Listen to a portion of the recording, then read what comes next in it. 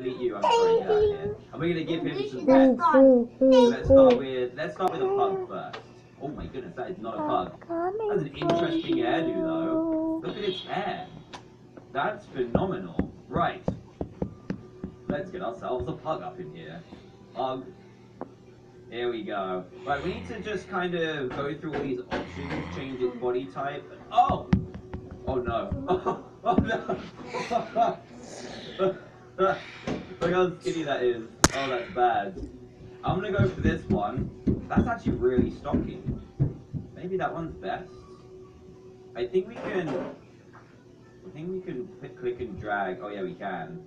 We can click and drag the certain stuff anyway. That was horrifically skinny pug.